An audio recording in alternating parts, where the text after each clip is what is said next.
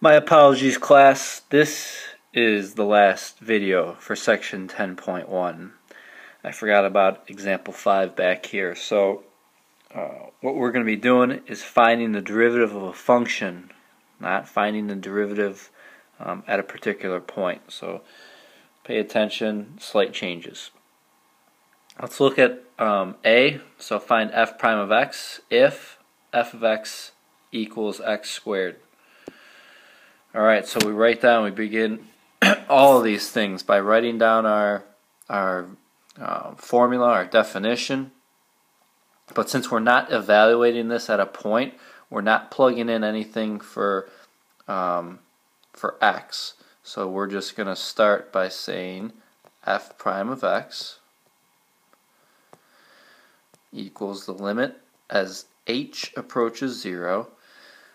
Alright, now what we're going to do is we're going to plug in x plus h everywhere we see x. So we're going to have x plus h squared minus, and then I should have pointed this out in the last video, whenever we subtract, go ahead and put everything, whatever comes after that, in parentheses. If there are multiple terms, that way you remember to distribute the negative. So alright, so we're going to take this x and put it and replace it with x, so it's just going to be x squared all over h. So we have the limit as h approaches 0.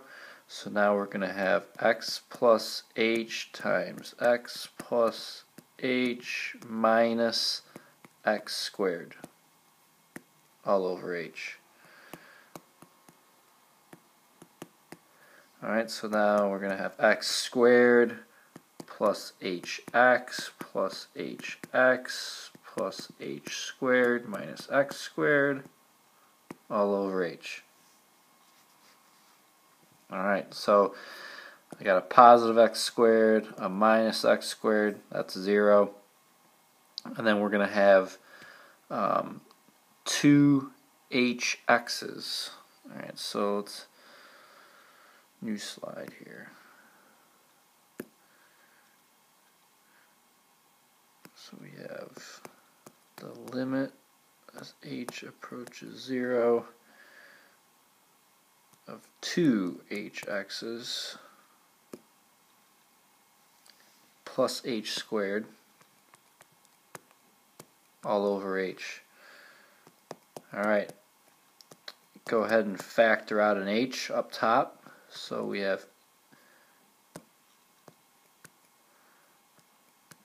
h times 2x plus h all over h.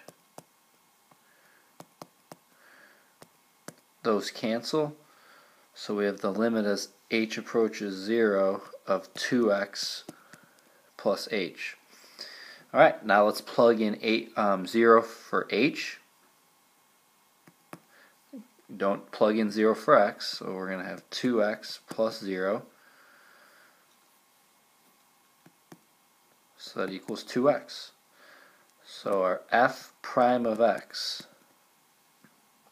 so our derivative function, is equal to 2x. Now, what's cool about this is this function right here will tell us the slope of the original graph wherever we want to know it. So this is the slope formula for this right here.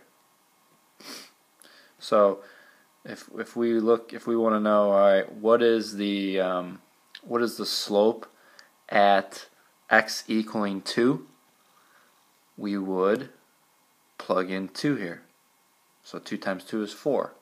So the slope at 2 is 4. If we want to know instantaneous velocity at x equals 8, all right, we would go to this right here. So we'd plug in 8. 2 times 8 is 16. So that would be the instantaneous velocity. So this is a pretty powerful function, that derivative function. Alright, part B. Find dy dx if y equals 1 over x. Alright, so don't be confused with this notation. It means the same thing as finding the derivative of a function. So we're going to do the same thing as we did in part A. Alright, so instead of us notating f prime of x, we're just going to replace that with dy over dx. And then do everything the same. Alright, we look back. What is our function? Y equals 1 over x.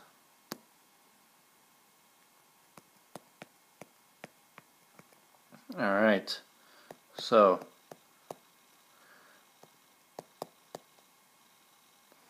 what we're going to do is we're going to replace everywhere we see x here, we're going to replace it with x plus h. So we have 1 over x plus h minus 1 over x. I take x, replace it here, all over h. Now we need to find a common denominator here up top. Alright, so easiest way to do it is multiply the denominators together. So you're going to get x times x plus h. That'll be your common denominator.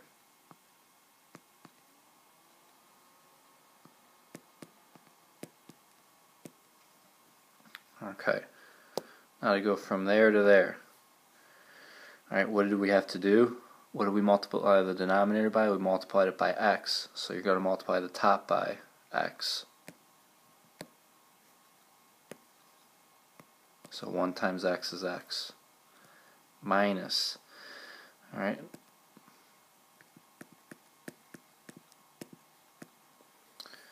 To go from here to there.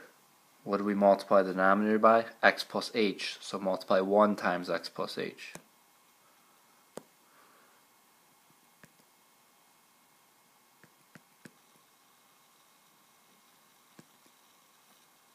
And all this is over h. Alright, this now, we're going to have to go to another slide.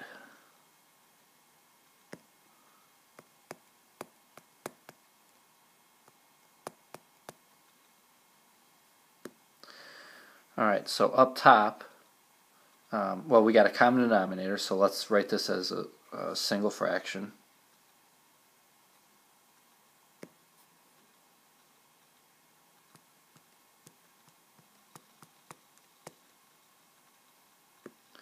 And then up top we have x minus, so distribute this, so you have a negative x minus h. So x minus x is 0, so we're going to have a minus h up top. Okay, and then all of that is divided by h.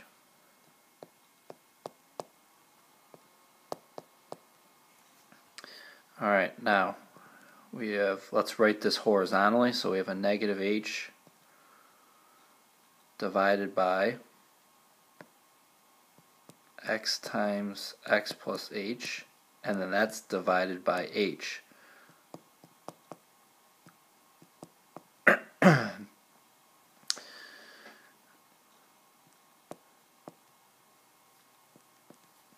We're divided by h over 1. So when we're dividing fractions, we change the sign from division to multiplication, and then take the reciprocal. So change this to a multiplication sign, so we're going to multiply by 1 over h. So the limit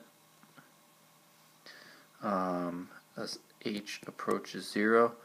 Now the h's here cancel, so I'm left with a -1 up top, and then you have an x times x plus h on the bottom.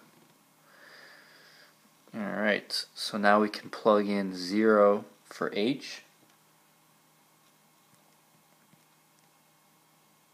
Oops, we don't need this. So you're going to have -1 over x times x plus 0. So that's going to be -1 over x squared. So dy dx, or our derivative function, is going to equal -1 over x squared.